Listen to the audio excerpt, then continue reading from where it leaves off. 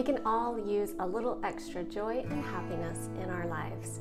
I know that when I focus on things that bring me joy and happiness, it really helps with my overall well-being and health.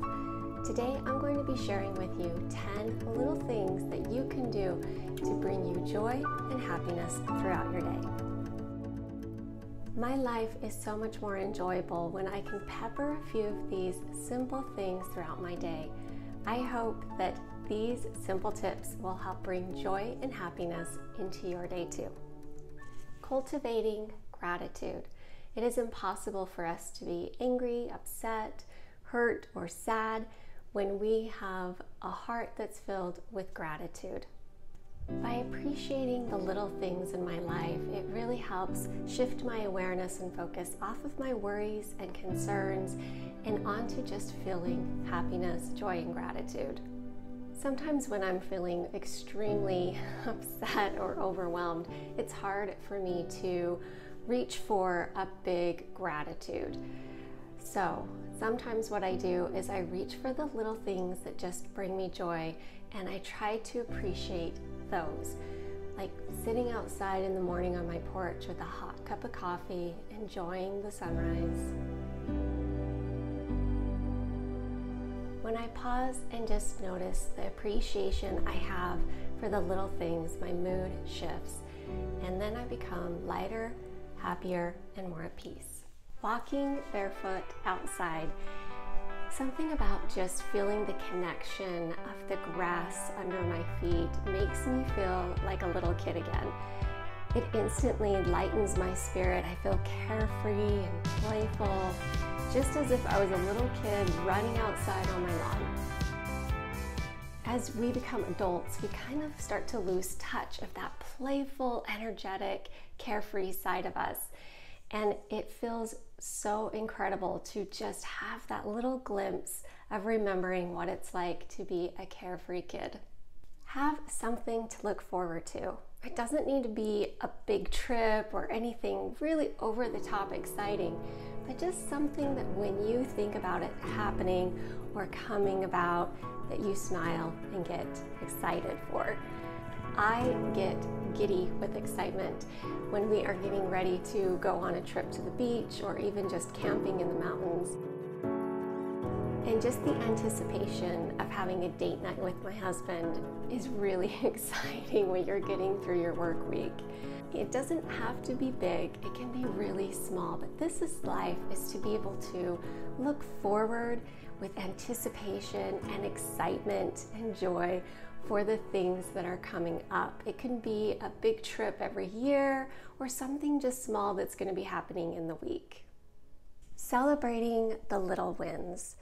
I like to reward myself and give myself a pat on the back over my little wins. It really boosts my self-esteem when I acknowledge my wins, both big and small.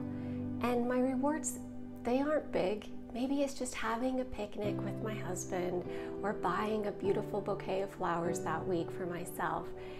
It's just acknowledgement and a little pat on the back that feels extremely empowering to me. Surround yourself with items that spark joy. This is a really unique way to look at the possessions that I have in my home. Sometimes as a minimalist, I can get really caught up in like how things are functioning or the utility of them. But I really value the things that just bring a smile to my face. Like fresh flowers, I have them every week in my home because to me, fresh flowers are the ultimate sign of natural beauty.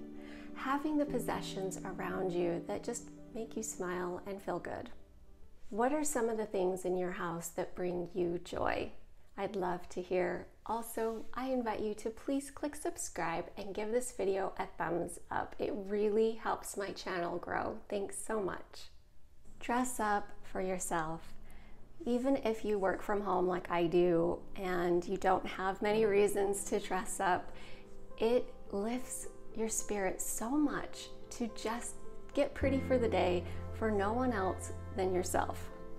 Because I work from home, I'm very casual, but sometimes it feels so nice to just put on a little extra makeup, put on some pretty jewelry, maybe a dress, paint my toenails, and feel pretty for the day.